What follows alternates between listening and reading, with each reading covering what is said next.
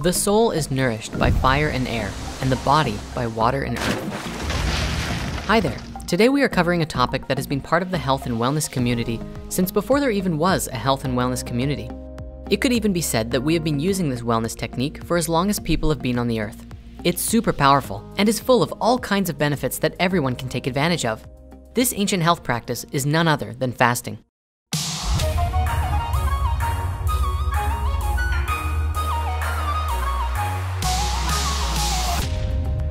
There are many different types of fasts found across just as many cherished traditions, and they all generally revolve around the idea of not eating food for a period of time. The most common is a water fast where you drink only water and don't eat any food for the duration of the fasting period. In recent years, some other forms of fasting have been quite popular as well, such as juice fasting, where you consume only fresh fruit and veggie juices. There has also been some remarkable cases and studies on dry fasting, which entails going a set period of time without both food or water. The question is, and something you may be asking yourself right now, why would anyone do this? Fasting is without a doubt one of the quickest and easiest ways to rapidly heal your body. It is known to provide a wide range of benefits, such as reducing neurological diseases like Alzheimer's and Parkinson's, inducing body-wide cellular repair processes, lowering risk of diabetes, reducing stress and inflammation, and even preventing cancer. On top of these benefits, fasting also spurs deep mental, emotional, and spiritual healing, helping you release worries, anxieties, stresses, and even helping to get rid of certain addictions. In this way, we then find new clarity and peace within mind, body, and spirit, and come to a place of deep spiritual revelation. Fasting has played a huge part in many different spiritualities around the world, and has been said to play a large role in connecting you with God and finding yourself. In Christianity, Jesus fasted for 40 days in the wilderness after being baptized by John in the River Jordan. In Buddhism, the Buddha practiced extreme levels of fasting prior to his enlightenment. In Islam, Muhammad practiced fasting quite regularly and initiated a new type of fast called intermittent fasting, which was abstaining from eating and drinking from sunrise to sunset. This fast was adopted by all Muslims during the month of Ramadan and still takes place today. Fasting also plays a large role in Jainism, Taoism, and many other spiritualities. Across all of these faiths, they believed that fasting would bring incredible miracles into our lives. When combined with prayer or meditation and a commitment to our spirituality, fasting can help us to increase our spiritual abilities, reach states of deep inner peace, learn to identify the difference between authentic hunger cravings and food addictions, develop self-restraint and discipline, improve manners, protect us from lustful desires, and encourage great bodily purification. This is only a small list of possibilities of what can happen physically, emotionally, mentally, and spiritually when we participate in a fast. So how does this work? Well, on a physical level, our bodies have an innate capacity to heal themselves.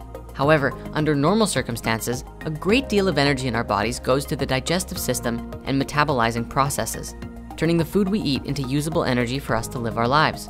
This also means that the systems required for healing and repair are put on hold until these other processes have run their course. Thus, by fasting, we are essentially asking our bodies to take a break from digesting, freeing up a lot of energy for use on healing other parts of our bodies that often get neglected. For those who are curious, the deep physical cleansing benefits of fasting only really arise when you cut out food entirely. Just eating less than your recommended daily amount is not the same, because eating anything at all adds to your body's active energy storage called glycogen, which takes about 10 to 12 hours to be depleted. It's only after this time that the body starts burning fats for fuel and using up your excess fat storage for energy. The benefits that we could really go into here are astounding. However, the main points are as follows. Once your body enters into the state of burning fats for fuels, we see our glucose levels drop. We start to lose weight and belly fat as it's used up for fuel. We see insulin and IGF-1 levels drop, reducing risk of diabetes, and we see many deep cellular repair processes begin as the body begins removing waste material from our cells. We also see beneficial changes to several genes and molecules related to longevity and immunity to disease, as fasting actually produces new stem cells into the body. This process also reduces oxidative stress and inflammation as well. Fasting is also very beneficial for heart health, as it improves blood pressure, cholesterol, blood triglycerides, and blood sugar levels. Doing this also improves brain function, which reduces anxiety as a result. Not surprisingly, exercise is the only other thing we know of which shows the same positive effects on brain health as fasting. Whenever you end a fast, it's important to do it very carefully. If you come off of your fast and go straight into eating how you used to, you may find your belly becoming quite bloated. This is actually normal if you intake food too quickly or eat food that your newly cleansed body doesn't actually like.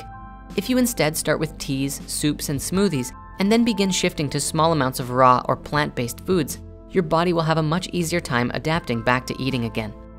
For those who are just starting out with the practice of fasting, you should probably know the different kinds of fasts that there are, because there are quite a few that exist now. Here's a short list of different fasts that you can try.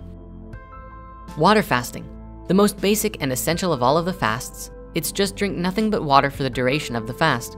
In this way, you consume 0 calories, 0 nutrients, and 0 carbs, and thus this becomes one of the purest fasts out there.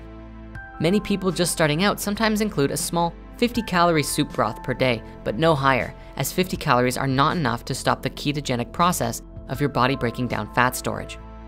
The next fast that we want to share is juice fasting. This is one of the easiest fasts to get started with from the perspective that you can go days and days without experiencing hunger because you are still supplying your body with tons of energy for your body to use. We could talk all about juice fasting, but if you really want to learn about this one, go and watch Joe Cross's documentaries, Fat, Sick, and Nearly Dead 1 and 2. They are absolutely brilliant films about Joe's and others' experiences while juice fasting and how much healing was experienced because of it. Intermittent fasting. This is when you fast for a period of time during the day and then break the fast for a meal at some point in your day and then resume fasting. This is essentially the basis of the Ramadan-style fast, but you don't necessarily have to practice fasting only when the sun is up. The idea here is to pick a number of hours that you want to fast for during the day, say 18 hours, and then you have a small window of 6 hours to eat every day. Ideally, you want to reduce this to about a 4-hour window and then fast for 20 hours every day. This style of fasting works best if you can commit to it for several weeks, which gets your body in the same state as if you did a 3-day water fast.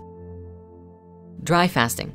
Now, before we even describe this one, we'd like to express not to try this fast until you have practiced other forms of fasting for a long time, and not to practice without supervision.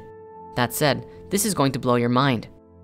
There is this myth out there that humans can only survive without water for 3 days and then you'll die. However, the longest record for someone surviving on a dry fast is actually 18 days. It is suggested that this same fast is what was practiced by Jesus, Buddha, Moses, and Krishna in the old scriptures, but nobody knows for sure. Dry fasting is particularly intense because it involves cessation of both food and liquid for the duration of the fast. Some even restrict physical contact with water as well, because under dry fasting conditions, the skin becomes more absorptive to the moisture in the air and what you touch. Normally, toxins are released through the liquid in the body, but since there is very little water in the body at this point, toxins are eliminated by a unique mechanism whereby each cell essentially becomes its own furnace to burn up its own waste by attempting to rebalance the heightened levels of pressure between the inside and the outside of the cells. This method of fasting also releases more living stem cells into the body than regular fasting. A Russian doctor named Dr. Filanov has practiced medical dry fasting with his patients and experienced some tremendous results in healing some very deadly diseases, and has compiled his research into a book called Dry Medical Fasting: Myths and Reality. A translation of the book is available on our website, and we'll provide links below in the author comments. My live action counterpart, Jordan, did a 7-day dry fast between the August eclipses of 2017, and you can read about them on his blog. We'll also post links to that in the comments too. There are also a lot of new fasting systems out there which have been invented recently, such as the Master Fast Cleanse. This is a fast which combines intermittent juice fasting and dry fasting, where you consume dark juices for 6 hours a day and then dry fast for the remaining 18 hours until the next hydration period.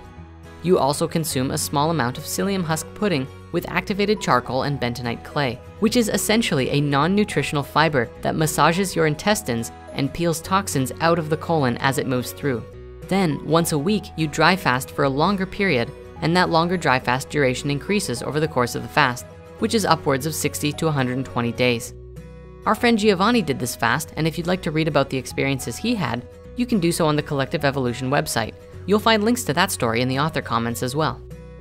Now, again, for those who are just starting fasting, or who are even seasoned vets, we'd like to give you some warnings and advice to keep everybody safe. Firstly, be careful and don't push yourself too hard. If you've never done fasts before, it can be jarring and very difficult to do a fast more than a day or two, but that's a great place to start.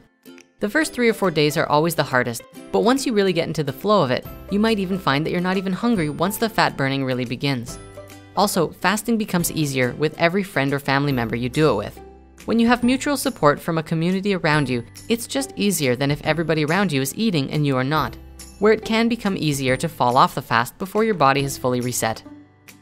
For us, for about a year between 2016 and 2017, we adopted a practice of fasting every Sunday as a spiritual practice and an energetic reset, and it felt great. It actually stopped after we did some much longer fasts, and now we simply fast when it feels right to. Thank you so much for watching, and happy fasting.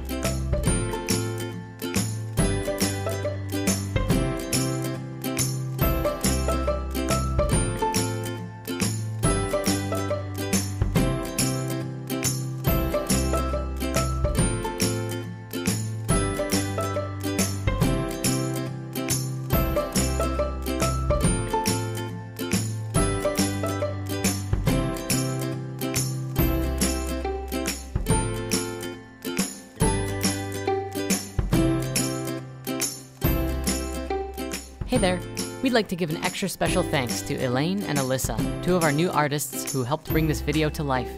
We'd also like to give a big shout out to Rhythmia, who have provided tremendous support for us as we've been growing this past year, and we're so thrilled to be creating together.